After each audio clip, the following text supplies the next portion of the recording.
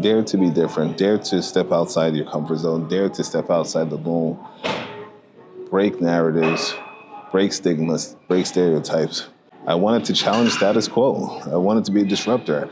I like all of that. I like people who disrupt. I like people who want to shake things up. I'm like, you know what? I want to just dare to be different. I want to be in spaces that maybe someone like me isn't commonly in, or it's not a lot of us in there. I thrive there because once I'm in there, then hopefully I can share my experiences and say, hey, open the door and say, hey guys, come through. You can do it too. I'm big on representation. And I don't like being put in a box.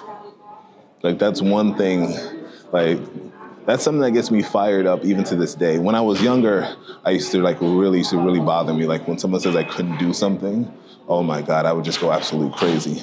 And I still have that now. I still have that like chip on my shoulder where I gotta prove them wrong. But really just proving to myself, proving to yourself, where it's like, you know what? I am who I say I am. Now I need to show it. So a lot of it isn't necessarily proving others wrong. It's proving I was right. You know, like when you think about that, I'm not worrying about the outside or external validation or letting what they're saying get to me too much, right? But I'm like, no, I know I can do this.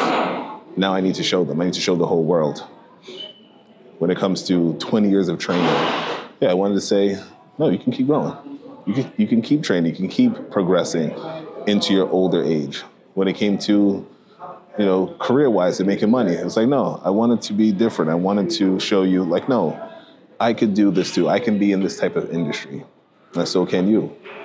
And having then the discipline to follow through, the commitment, the courage, all of those things to go with it. So dare to be different.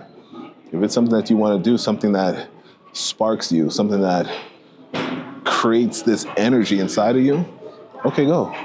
What are you waiting for? Who are you waiting for? And why do you need to wait for that person? Let's go.